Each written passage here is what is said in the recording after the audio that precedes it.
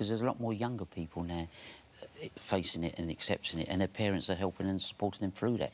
But it must be, I mean, you've almost got to wait for people to catch up, because for you, and you've been living with this, I mean, both of you have said, and interestingly, whenever we've interviewed anybody that's transgender, they always said the same thing. They have known from a very, very early age. It's not something that just suddenly happens. It's something that you've lived with since being little. I think you said you were 4 when you first realised. Well, I think you're actually born with it. Yeah. I mean, there is a theory now, which medical professionals brought out. It happens in the womb between 8 to 13 weeks.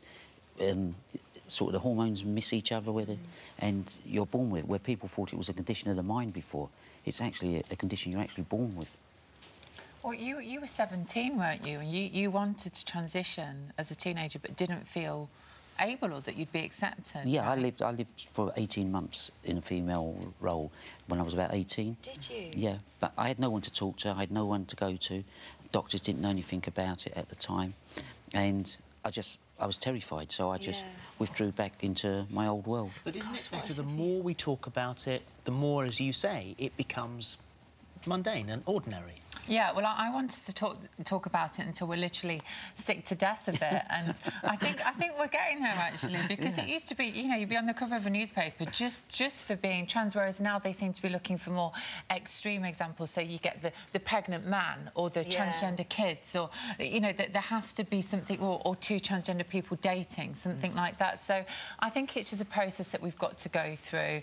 I think, you know, where we're at now, I don't know if you'd agree, is probably where we were at with gay people 20 years ago. Yes. You just had people coming out left, right and centre, didn't you, because they felt safe. And I think it's interesting, actually, that in the past year, Caroline Cossey, who was the Bond girl in the 80s, beautiful, absolutely beautiful transgender woman, and she was treated abominably in the press. She was ridiculed by interviewers. I mean, they would literally, you know, laugh in her face, and she went into hiding for about 20 years. And I think she's kind of looked at the way things are now and thought, do you know what? This is a brave new world that we're in. Eddie Redmayne hasn't gone through that change himself, and so there have been quite a lot of negative comments already before the movie even has come out. You're going to get criticised for the fact that you're playing a transgender woman and you're not trans.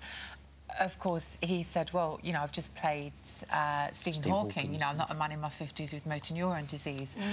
And I kind of get where that comes from, but I guess he had Stephen's blessing with that, and I'm not sure if there are any transgender women out there who would want to be played by a man in a film. So I think we all were meant to start with, so I don't see the harm in him playing that role.